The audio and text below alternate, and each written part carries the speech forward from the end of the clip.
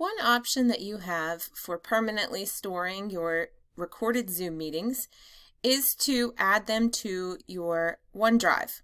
Every faculty member has a Camden County College provided Microsoft 365 account, and that comes with 1 terabyte of OneDrive storage space.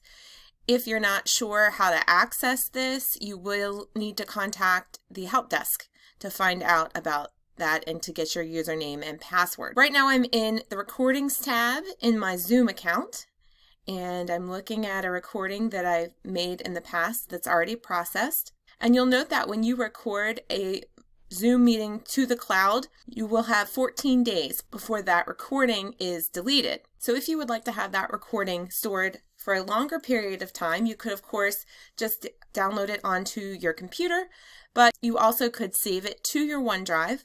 And additionally, you can store it there and put a link in your Canvas course to share that recording with your students. The first thing you're going to want to do is download the recording onto your computer. And in order to do that, you need to click on this More button here and click Download to Files. It's going to download an MP4 file and then also a file that just contains the audio. After you've downloaded the file, you're then going to log into your Microsoft 365 account. The home page looks like this, and we're going to want to click on the OneDrive option here. So I'm going to click on this little cloud icon over on the left-hand side, and that's going to pull up my OneDrive storage. And now I'm going to upload this file to my OneDrive. So I'm going to go ahead and click this Upload button and select Files. And now it's going to pull up my computer.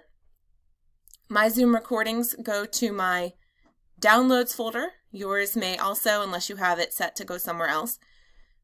I want to find the MP4, which has this little blue kind of play button here.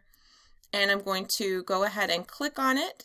And then that will start the uploading process. And it's letting me know it's already finished uploading.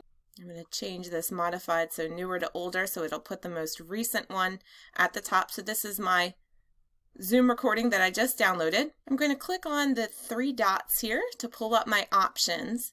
And I'm going to click this second option that says Share. And first I want to change this from anyone with the link can edit it. I'm going to just uncheck this Allow Editing because I don't want anyone editing my video, and click Apply.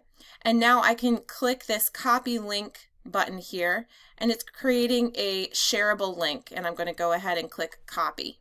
Now that I have this link, I can go ahead back into my Canvas course, and I'm going to go ahead and add it into a module.